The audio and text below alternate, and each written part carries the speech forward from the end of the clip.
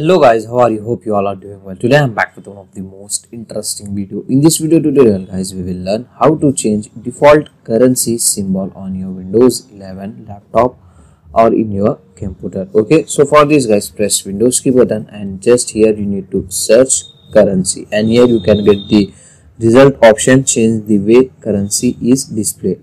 Just click and open that. Okay, now it will open the new window on your screen. As you can see here, you can get the option additional settings. Just click and open it and it will again open the new window. Okay, and here you can get the currency tab. Just tap on it and here you can get the option currency symbol. Okay, now if you want to change the currency symbol, default currency symbol, just click on this drop down menu option. From here you can easily able to change that currency symbol option. After this guys, just click on apply and click on OK.